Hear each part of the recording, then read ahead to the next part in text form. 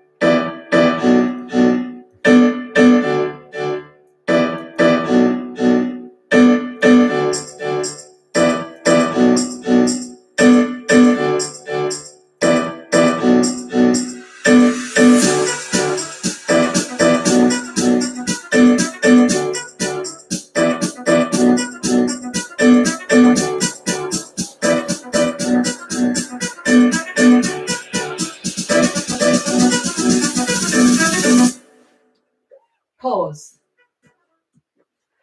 Okay, good morning everybody and welcome to today's vocabulary stretcher version of English Live. So today we're going to be looking at some really interesting words and seeing if we can learn to use those in our everyday language. And there's a few little tasks for you to do that might get you thinking about the meanings of words and seeing if you can come up with your own definitions. But before we get started on that, a few things first. So if you are new to English Live, where is it? Here we have it.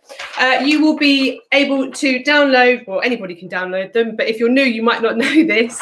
You can download one of these PDFs with 6 different tasks that relate to today's lesson that will extend and consolidate your learning. And these can be found on my Facebook group, which is English Live Resources. Or if you're watching these in the future, they may be available on my website instead. There are 6 different tasks and they are given a different colour of the rainbow. They're not specifically aimed at any particular age or key stage, but more so at different learning styles and different things that might motivate different learners. So you can pick one or all or the purple or the red or whatever suits you, okay? And once you've finished your follow-up tasks, you can always take photographs of your work or video any of the activities that you're doing. And you can also put them in that Facebook group. And it's a really good way to share your work. And I try and get round every evening and leave some comments and feedback. But it's also really nice to see you all leaving feedback on each other's work too. Right, a few hellos today. Quite a few. The chat just goes absolutely crazy. Lots of people saying they've got their dogs with them watching the lesson. I keep saying we're going to be creating a generation of super clever dogs, aren't we? So hello to Sophie, who is 8, to Bunny's granddaughter, Lissy, who is watching for the first time. Lissy, I hope you really enjoy the lesson today and that you join us for all of them to come. Hello to Ava, who is 10, who is in Blackheath. Hello to Harry, who is 9, who's watching with Billy the dog. Hello, Billy. Shout out to Archie, who is 8 in Watford, who joins every single lesson. That's really good work. Well done, Archie. Hello to Reese in North Wales, who wants to say hello to his mum because she's an NHS worker. So a massive hello and thank you to your mum, Reese. That's wonderful. And shout out to Wilbur.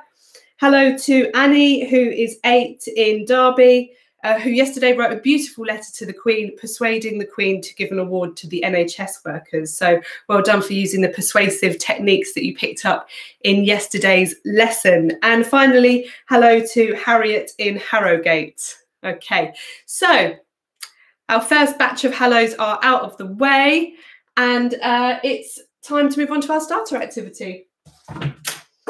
So today, it's a bit different from what we usually do. I am going to ask you to come up with a definition for these two words. You can come up with an accurate definition if you know what the word means, or you can have a look at the word, think, what does it mean, and come up with your own wacky definition for it. So we've got sycophant and cacophony. Okay, I'm going to give you a couple of minutes to do this. You can write it down or discuss it with your siblings or your adult, or just shout it out at the screen, whatever suits you. Okay, off you go. Play.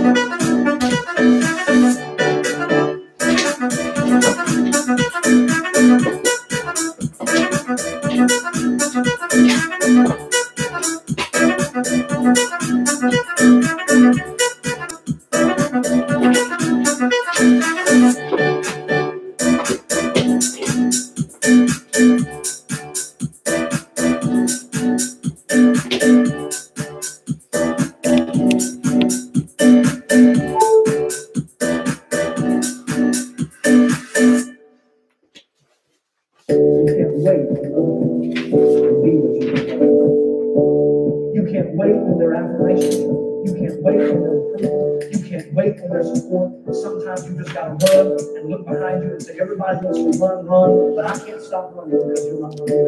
Listen to me, hear me. You can't stop chasing your dream just because somebody in your life will chase dreams of your life. Just because when you know you can do it, you're gonna have to do it all by yourself.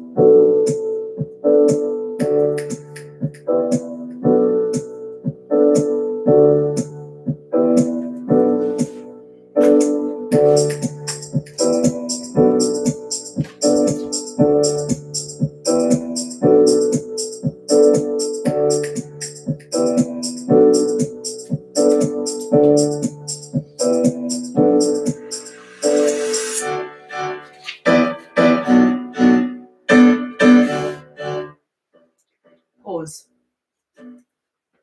Okay. Did you come up with a definition for each of those words? Well, I'll tell you what they mean, and you can see how close you were and whether you think you came up with an accurate or just fun, wacky definition. So a sycophant is somebody who gains power by flattering very important people. Okay, and cacophony means lots of really harsh, clunky noises all at once. So if you imagine a toy box being tipped upside down, as I'm sure lots of parents, a bit like me, have had that noise ringing in their ears daily now for 5 or 6 weeks, that is cacophony. Okay, let's move on. But first of all, hello to Ted, who is 10, who is joining for the second lesson today. So Ted, I obviously did something right if you've come back for a second. And happy 10th birthday to Hannes in Shropshire. Hope you have a lovely day. So we're going to move on. I did ask in the comments just before we started, do you know what the word elucidate means? Okay, now the words that we come up with, well, the words that I share with you today, I would love it if you could try and incorporate them in the conversations that you're having with your family at home or over FaceTime or Zoom with your friends and relatives, and really start to sound like you really know your stuff. Okay, so elucidate. It means to explain something with clarity, so make something sound really clear, and hopefully that's something that I'm doing for you in terms of your English lessons, but hopefully it's something I can do today in regards to the different vocabulary we're going to look at. Now, elucidate is a verb, so like explain would be a verb, but it also has different forms as well. So it's just something I wanted to point out to you, that words are modified to suit what word class they fall into. So we've got elucidative, which is an adjective, elucidator, which is a noun. I'm dipping my head around trying to see these, and elucidatory, which is also an adjective. So you could use that word in different forms. Okay, so really quickly, I would like you to turn to somebody in the house, or you can shout out at the screen whilst I'm getting the next sheet ready. Can you try and use this word in a sentence or in a question, even better? Okay, have a go.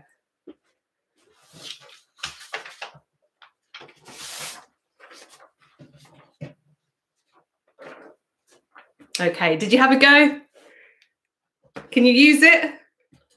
Elucidate. Okay, really try and use that throughout the day.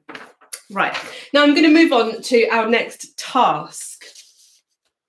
So I often talk about synonyms, and I talk about not using boring words like said or big or walked or small or nice, because there are far better words out there. I mean, a dictionary and a thesaurus is going to be your best friend in terms of improving the quality of your spoken and written English. But I want us to look at this very short little sentence. The learners felt hopeful about their future. Probably shouldn't have a capital letter there because it's mid-sentence. So I'm going to correct my own work here. We all make mistakes. It is live. Okay, should be a lowercase one like that. Okay. Hopeful is an adjective. It's not a boring word, but there are lots of alternatives that you could use. So I'm going to give you about a minute with your people at home, or shout out at the screen, or jot down your ideas. You can do it as a brainstorm. Can you think of any other words that are similar to the meaning of hopeful, or the same meaning, that you could put in its place in this particular sentence? Okay, I'll give you some examples afterwards. We'll see whether you got the same ones that I did. But see if you can really go to the dusty, dark corners of your vocabulary vaults and find a more interesting alternative. Okay, off you go. Play.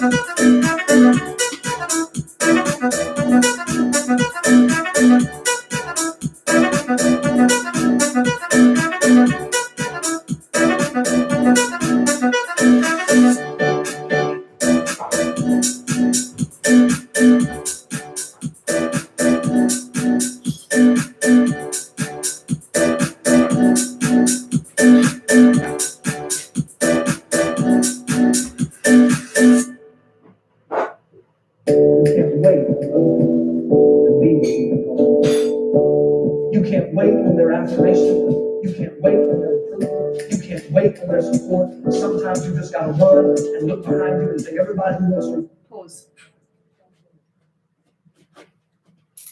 Okay, looking in the comments, some of you, confident, that's a really good one. Optimistic, fantastic, some really good ideas in there. And I've seen a few of you that have put some antonyms in there, so words that have the opposite meaning of hopeful. That's not what the task is, but I'm glad that you're experimenting with different vocabulary. That's fantastic. So these are the ones that I came up with before the lesson. Give yourself a pat on the back if you've got any that are the same as mine. So optimistic, confident, positive, buoyant, sanguine, bullish, assured, and upbeat. Okay, full selection of words there. You might want to quickly jot a few down and see whether you can use them throughout the day. Let's use lots of hopeful language in the conversations that we're having today. Now, I'm going to talk a little bit now about this word, sanguine. Okay, this one just here. So make sure you've jotted that down so you can make notes around it.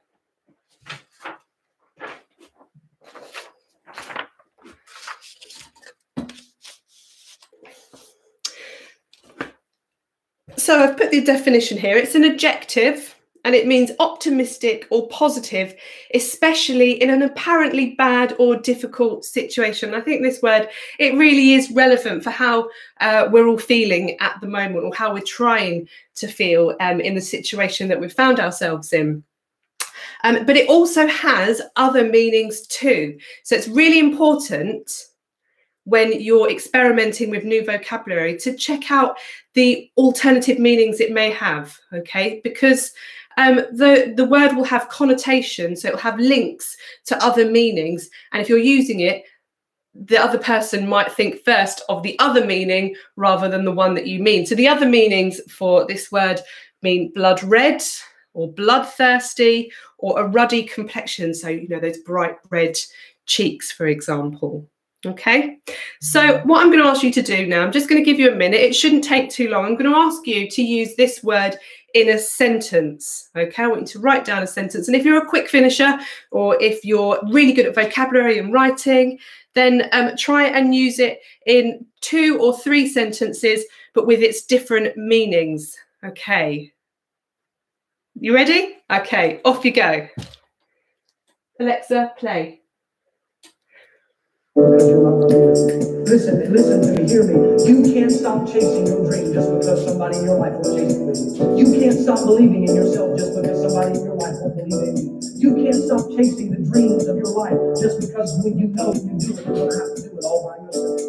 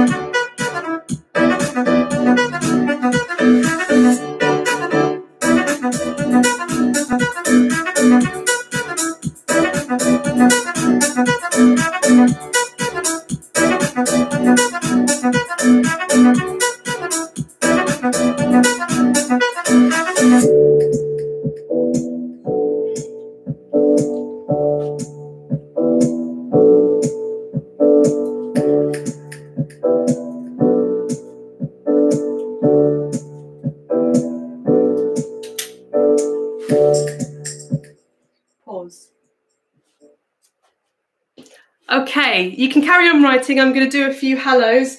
So if you're just finishing off your sentences, just stick with that for a moment.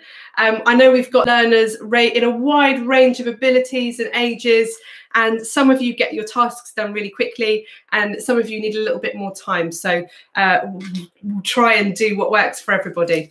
So hello to Henry and Thomas again, who watch every day. I'm so glad that you're joining. Hello to Charlie King in Cornwall, to Felicity and Daisy in Winchester, hello.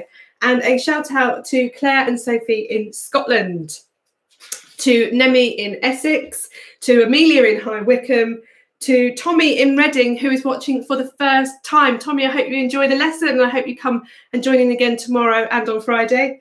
And hello and thank you to Paul Bowen, who says that he really loves my lessons. Well, I love teaching all of you. It's an absolute pleasure to do this at 11 a.m. every weekday. Okay, so you should now have at least one, but maybe a few sentences that use this word. Okay, now we're going to move on to another word and do a similar type of task. What time is it? Okay, we've got time. This is good. We're going to squeeze in a few more interesting words today. So, conciliatory, intended or likely to placate or pacify. Okay, even the words in the definition are quite complicated, aren't they? So this means this is an adjective to describe something that might calm a situation down and might bring two different opposing sides together and might build bridges, okay, rather than create arguments. So if you've got a younger brother or sister or an older brother or sister at home, you might actually find that you could probably drop this word into some conversations over the next few days if you're all bickering with each other a little bit. Try and be as conciliatory as possible. So I've also included here what the antonym of the word is, and that's antagonistic. Okay, so to antagonize something, that's the verb version of it. So showing or feeling active opposition or hostility. So you need to be changing your antagonistic attitudes into conciliatory ones. And I'm going to ask you to do one sentence for each word. As always, you can shout it out at the screen. You can type it into the live chat. You can just discuss it with your family that are also in the room with you, hopefully, or you can just jot it down, completely up to you. But have a go at using these words in a sentence. Okay, you ready? I'm going to give you about a minute and a half for this one. Off you go. Play.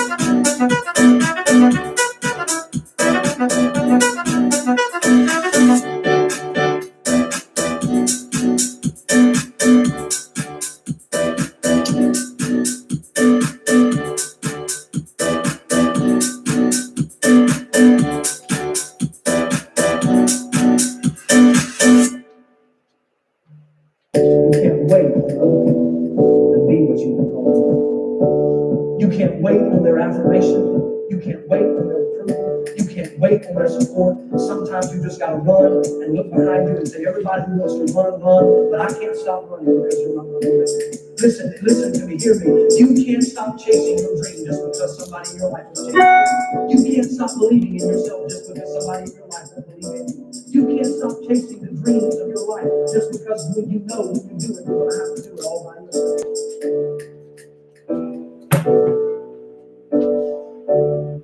Pause. Okay, fab. Some fantastic examples coming up in the live chat, and all of the ones that I've seen are people that are using the word properly. So that's fantastic. If you're using that word properly, that is new vocabulary that you've got banked in your word vaults, and you can rock it out whenever and sound really impressive. Okay, sound really like you know what you're talking about. So I'm just going to have a tiny little moan and just ask, please, can you keep your comments in the live chat related to this lesson or to shout outs? I have had to remove the live chat function from some people that tune into the lessons, and if it continues, I'll have to remove it from more of you, and I would hate to do that. Okay, so please keep it focused. Thank you. Right, so another task. Let's move on. So I've got 3 words here. Okay, they all mean different things. I'm going to give you the definition and then a short task to do, which will probably bring us to the end of the lesson today. So 3 new words. You may know what some of these words mean, okay, especially if you're a bit of a word freak like I am. So malaise. Malaise is a noun because it's a feeling. It's a feeling of being under the weather, okay? When you just feel a bit run down and a bit unwell, you experience a feeling of malaise, okay? Scintillating just means fantastic and interesting, okay? Fantastically interesting is what scintillating means, okay?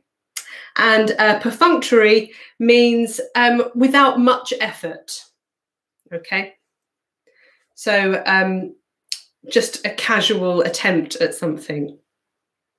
So I am not giving you the definitions on the board because I'm hoping that you're listening into the lesson and you're remembering these things, you're getting your brains moving around. I'm going to ask you now to write a sentence that includes all 3 of these words. If that feels like it's a bit too much for you to do, you can do a sentence that includes 1 of the words or 2 of the words. It's completely up to you, or 3 separate sentences. But if you can, try and push yourself to use all 3 of them, okay? Get that practice in. So I'm going to give you 2 minutes for this. Pop it in the live chat, talk about it, however works for you, okay? Off you go.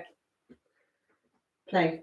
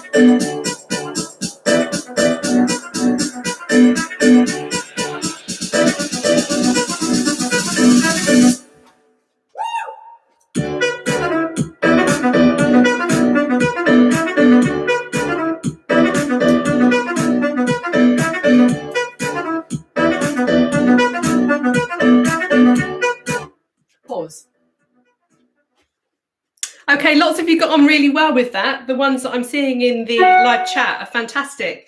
Well done to those of you that did accurately manage to use all three of them.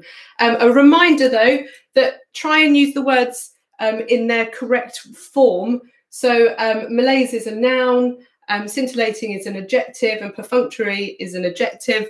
And if you use them in that way, then you've got a much better chance of using them accurately. Okay, but just to clarify one more time, malaise means a feeling of being unwell. Scintillating means fantastically exciting, and perfunctory means without much effort.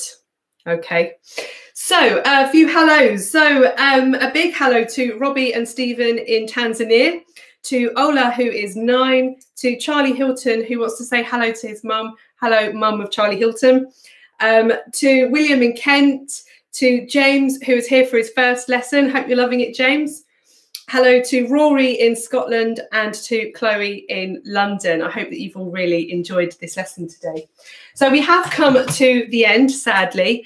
I know Bertie, the dog, normally comes and says a big hello, but he's in a deep sleep over there. And I've had to plug a lead in to keep the webcam running, so I'm not going to risk going over that to wake him up, but I will show you a picture that we had done of Bertie. I hope you would like this, just showing how regal he is, and I think this would tie in really nicely with one of the learners yesterday who, for their persuasive writing task, wrote to Boris Johnson suggesting that Bertie should be on the plinth, just like I did. So yeah, we could imagine a statue of this. Right, a reminder, if you missed the end of the lesson, you can download this PDF document with the 6 tasks to help you extend and consolidate your learning from today's short lesson. And if you are upper Key Stage 3 or Key Stage 4, or if you've got Key Stage 4 siblings, at 3:30 today, I'm going to do a special live lesson that addresses the AQA English Language GCSE Paper 1, Question 3, which is looking at structure. You're very welcome to join, have a go. Even if you haven't started any GCSE work, it might be tricky, but challenging yourself is always a great thing. What you will need to do, for anybody who's participating, you will need to download an extract. I've got it here. It's in the usual place. And make sure you've had a little read through first, because we'll be talking about how this extract is structured on the page and how to answer that exam question to maximise your marks. So, end of the lesson. Thank you very much for joining me today. Tomorrow we have writing important letters, which is for Key Stage 1 to Key Stage 2, but Key Stage 3, you're welcome to join. And on Friday, we have the Key Stage 1 to Key Stage 4 for everyone spellathon. So do get your aunts and uncles and grandparents and everybody involved in that too. Okay, have a lovely afternoon. Good luck with your tasks, and I will see you tomorrow. Play.